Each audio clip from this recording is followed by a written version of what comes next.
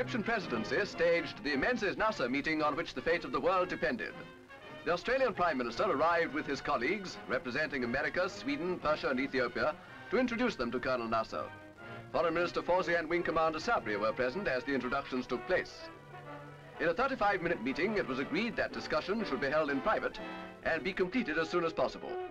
The Australian Premier's massive calm will not be ruffled by news that more alleged spies have been arrested or that Russian volunteer canal pilots are on the way. That evening, the parties met for 75 minutes, when Mr. Menzies outlined the Suez Conference plan, which is backed by 18 powers.